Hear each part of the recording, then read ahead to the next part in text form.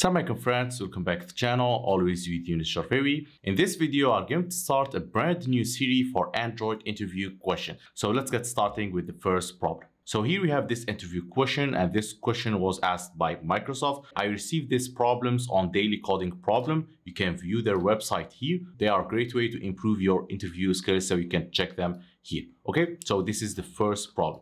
And this problem is saying the following. It's saying that we want to implement a singleton pattern, but with twist. So here is the first thing. So we want to store two instances instead of one instance. This is the normal thing. And then for every even call, right, for the get instance, we will return the first one. Otherwise, we will return the second one. This is the thing. Now, we won't just solve the question because we want to share what should happen during the interview. So the first thing, when the interviewer asks this question, we should think why the interviewer is asking me this question, what he wants to know exactly. So this kind of question has multiple things. It has this singleton pattern. So by asking this question, let's say you don't know what is the singleton pattern, because the singleton pattern is part of design patterns. So the interviewer will ask you this question so he can know whether you know the patterns or not. So this is a great question, right? So if you don't know design patterns, in most cases, like all OOP developers must know at least some of the patterns or know there is something called design patterns. Why is that? Because they are so famous. First, knowing them doesn't mean always using them. Knowing them means if you fall into the same situation, you can solve it with the same solution as in the design patterns. So this is the first thing. The second thing, we notice that this is kind of singleton pattern. It means OOP thing. We know that there is something related to OOP. So the interviewer wants to see whether we can hide, because as you can see, there is a lot of implementation going on here. For even call and odd call, we want to return different instances. So we want to encapsulate this logic well so we can share our OOP knowledge. Another thing related to this question is also whether you are thinking about multi-threading environments, because this is a big problem when there are multiple clients requesting for instances from this singleton pattern, right? So we need to take into account this. And the most important thing in all of the interview question is the communication skills. Whether you are communicating well your solution, and also whether you are asking good questions. So keep in mind those things when doing your interview. And part of this communication is ask for more details. So the first thing you may ask him, well, do I need to write tests for that, or I don't need to write tests? This to represent that you are proficient in tests and you can write tests based on the interview answer, right? So always start by communicating. So I will act as I'm communicating to you, which is my interview. So if you want to implement this singleton pattern, of course, you are going to have a class, definitely. And since you are in Kotlin, you may acknowledge something you know about Kotlin. Usually in Kotlin, we can implement directly the singleton pattern using the object. Okay, we can name it singleton, like that. And then you can have a function that can return an instance. This shows to your interviewer that you know basic things about Kotlin. So let's start by implementing the class. Okay, and let's make it singleton. And then we want to implement this methods. So we know in Kotlin, we can't do directly methods.getInstance like that. We need to create them as part of companion object. So we need to create that companion object. And then we'll have a function called getInstance, by which it will return us an instance of singleton, like that. And here we are going to do just to do like that. So we are trying to create the public API first. Always try to communicate with the interview. So the first thing about singleton we know is that they have a private constructor. So how we implement the private constructor in Kotlin, we can do it like that. We can create private and constructor like that. That will be a great thing to do. That's the first thing. And then we need to check. Here we have two instances, right?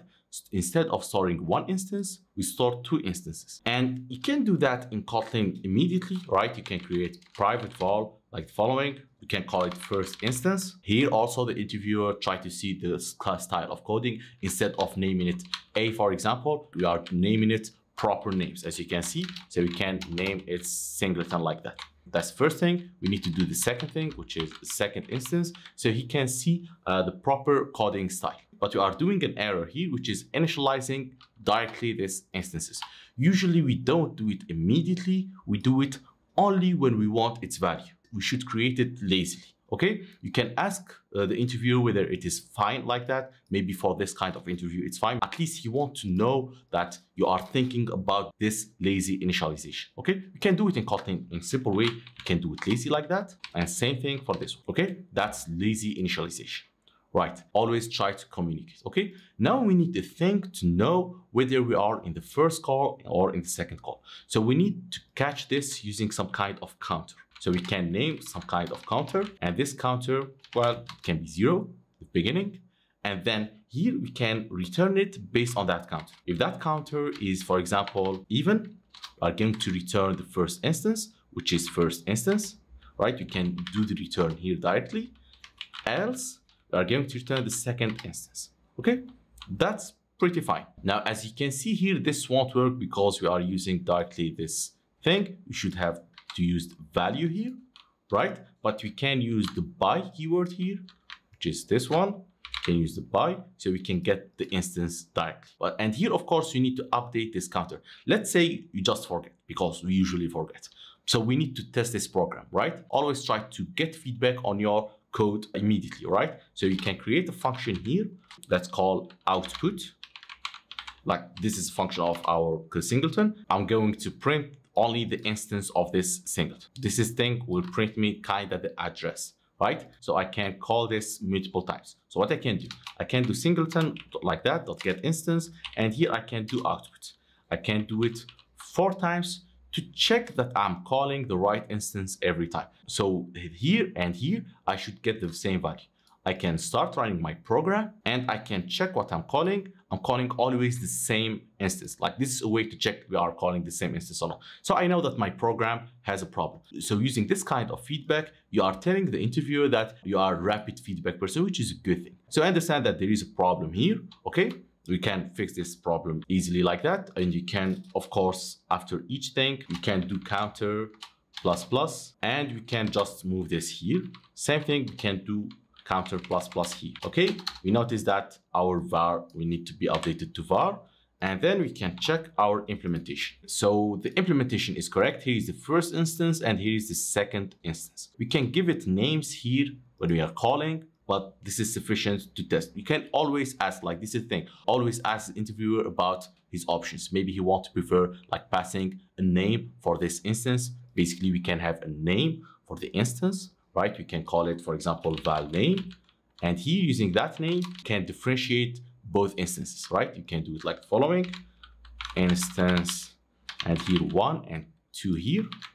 And then we can just output name instead of doing the reference. Okay, exactly, it is working as expected. And now you may ask the interviewer for other constraints. You need to show him that you are aware of some problems, but whether he wants you to tackle those or not. The first and major problem using this singleton is the threading. You may ask your interviewer the following, like this is obvious. You want me to do some synchronized block for these checks, for the counter and stuff like that. And he will ask you, yeah, definitely do that. First thing we can do is this check and this update. Because we are checking and then we are updating. Maybe at the moment of checking, there is other instance that is updating, which may be a problem. So how to do that? Usually we solve this with atomic number, okay? The atomic integer, and then we give it 0 at the beginning. And here we can do the following. We can do counter dot get and increment, which is this one. So we will get it and increment it. And this is atomic operation. Either this will happen or not. So this will represent that you are doing the threading here safely. Another thing, we did it implicitly, which is this lazy. When there is someone accessing this first instance, which is initializing this instance for the first time, usually this lazy have mod for the synchronization. You can go to lazy here, and you are going to see that there is something called safety mode. The safety mode, usually it is by default synchronized. As you can see, we are using the synchronized lazy block here, as you can see. And if you go to synchronize, it's simply lock are used to ensure that only single thread can initialize the lazy instance. We are doing that by default, right? But you need to show that to your interviewer. Like this is really crucial. So he can understand that you understand what you are using, are not just using lazy because everybody is using lazy. Now you understand what you are using. So this is a great example to demonstrate this lazy property and also atomic integer. And we solve the problem of singleton. Sometimes the interviewer may ask you for extra thing. What about adding this one? What about adding this one? Always carefully reply to his answer. Maybe he wants to make a trap for you, so you be aware of that. Maybe he wants to ask you why we are not doing that. Always think about the basics of this pattern and see if it's conflict or not, okay? And maybe he will ask you for some refactoring you can do. Here, for example, you can just remove the parentheses like that, and we make it simple like that, or we can also do Alt Enter, and you can go to the return, convert to expression body, and here you go. Here is the implementation of this thing. So always try to respect some good clean code practices, such as naming, for example, and also think about the abstraction when are doing interviews related to OOP. That's basically it for this video. If you have any interview question, please send us to us. We'll try to cover it, whether it is pure Android and also simple problems like that, we can solve them in Kotlin. And I've created a Discord server in which you can post your questions, see updates regarding my videos and problems like that. And you can post your questions related to Android interview question in the channel for that purpose. So that's it for this video. Thanks a lot and see you in the next videos. Salam alaikum.